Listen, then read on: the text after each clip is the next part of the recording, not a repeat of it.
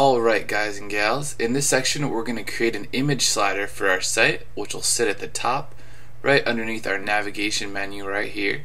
And because we're going to only use one image for this slider, it'll actually be called a hero image. There are a couple good ways to put an image slider on top of your site or on one of your pages, for example, or just to stick a big image in there, and I could show you that if you want. But we're going to use the built-in feature with Customizer because we like how it looks with this gray feature and the button. It looks like we were logged out, so let's log in by putting the /wp-admin after our domain name, clicking enter, and let's log in. Now we need to go to Appearance, Customize to get started creating our image slider, which will actually be a hero image. And once we're here in Customize, just click on Content and then click Front Page. We're going to keep a static page, front page, blog, and so on, along with no sidebars, full width layout, and then come down to slider options. That's where we want to get our hands dirty now. And in this case, we have the option to use the auto-generated slider from the posts, which pulls in the featured images from each of our blog posts. In our case, we only have one post now, so this slider shows one featured image we attached to the post a little while ago. Or you can use the option of the demo slider, which of course we don't want, although that's pretty cool in its own way. Or you can do no slider. Or, I'm just going to put it back to auto-generated, we can create a slider. And we saw that button for a second. If you go to no slider, it says you haven't created any slider yet. Go to media, edit your images, and add them to sliders. And you can click the green create a slider button. But we're not going to do that now because it's a little more difficult than using the auto-generated slider. And we think this actually looks really good.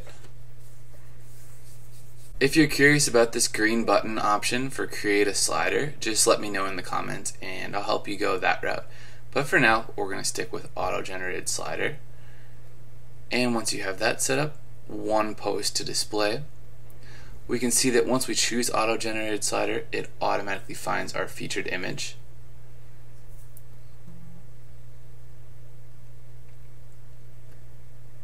And then just come down and we're going to get the settings right.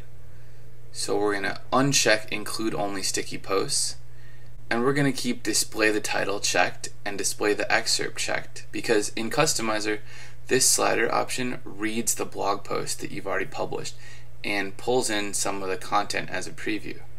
And that's a nice feature that not many other WordPress themes have these days. So leave these two options checked, and we're going to link post with the call to action button, but you could also link the entire slide to make the image clickable, or you could do the entire slide and the call to action button, which is a lot to click on, but maybe you want to go that route. In our case, just call to action button so we can get people clicking on the button. Then further down, let's uncheck full width slider because our image that we're going to use is going to line up on the left with the home button and on the right with our tagline. That's how we want it.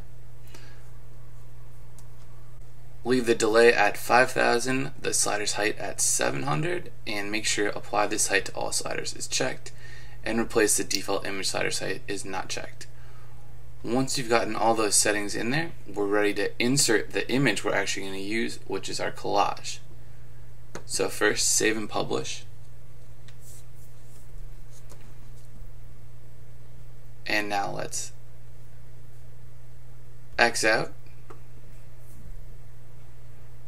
Alright. And the place to actually insert the image into this slider is in the blog post, because like we said, the slider pulls in the featured images from blog posts. So let's open up Kitten's First Feast, and we can see in the lower right our featured image is the kittens eating out of the bowl, and if you look at the site, that's exactly what shows up in the slider because that's how it works. Alright, but we want to change that image, so let's click remove featured image and now click set featured image. And in our media library, we can find the collage that we built using Photor.com and select it with the check mark. and then just click Set Featured Image. And because this image is already a good width and height, it should look good when it's inserted onto our home page. Click Set Featured Image, and then click Update on the post, and then almost like magic, when we refresh the site, that image will come in. And we now have set up our image slider using our image collage that we made a little while ago.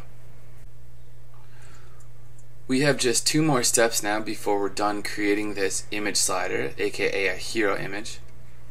Now you might ask why we're using a hero image instead of an image slider, and the reason is that user experience experts realized that people didn't like looking at scrolling images so much at the top of websites, and they realized this not too long ago. The problem is when you see some information you want to read, before you're done reading it, it scrolls to the right or the left. And there's another image, and then before you're done with that, it scrolls, and that can annoy people. What people really want these days is just to get to the point, and to help them get to the point, you can use a hero image with one big, clear message, and that's it. You'd be amazed how powerful being simple with your messages is, and this is just one example of doing that. Plus, if you really think about it, when you're on a website like Amazon, for example, how often do you really read the content that's scrolling back and forth at the top? You mainly just want to get to the point and find whatever it is you're looking for, like some products. That's just another trend these days. Alright, so back on the site we have 2 more things we want to do before we're done creating the hero image. The first thing is to remove this text right here because it's a little bit too much to read. Alright, so we're going to go back to Customize, click Content again, click Front Page, and then we're actually going to uncheck Display the Excerpt, which will get rid of that subtext. Alright, so now we have just a clear title with the overlay, background, and the button color. And of course you can change the button color at any time. Save and publish.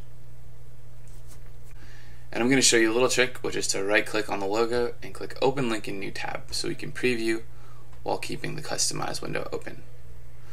Alright, so that's looking better, and you're also going to want the slider's edges to line up with the rest of your site, with the whole structure. And to do that, I've written out some custom CSS you just need to copy paste. And to do that, all we need to do is go back to Customize, and we're going to leave the front page area, click back, and now come down to Advanced Options. Alright, and now click Custom CSS, and you don't have to write any CSS out because I know that you guys think that's tricky, even though I think it's fun.